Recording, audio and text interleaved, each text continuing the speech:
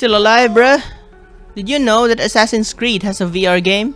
It's called Assassin's Creed Nexus, and you'd probably want to try. Here's why. No magic or teleportation.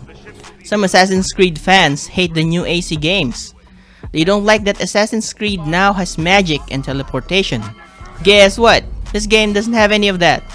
It's back to the old style of AC with this one.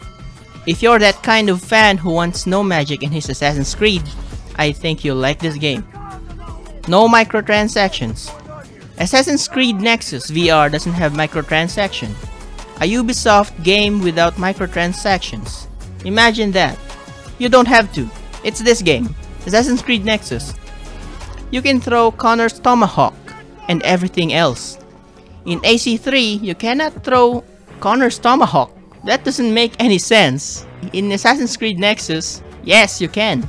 Actually, you can throw everything, even if you're not Connor, except the hidden blade because it's attached to you. Cassandra and Ezio has a sword. You can throw those and hit enemies. Also the arrows, without the bow, just the arrows. But it's hard to hit with just the arrows. You can play as Cassandra with hidden blade.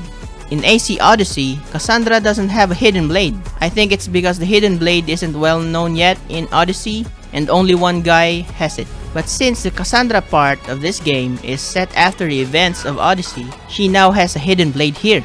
Animus is basically VR. If you know a little bit about the game's lore, the Animus is basically VR. The only difference in Animus is that you're unconscious. You're dreaming, basically. Isn't that cool? They could have named this game Assassin's Creed Animus or something. Want to see more about this game? Here's another video.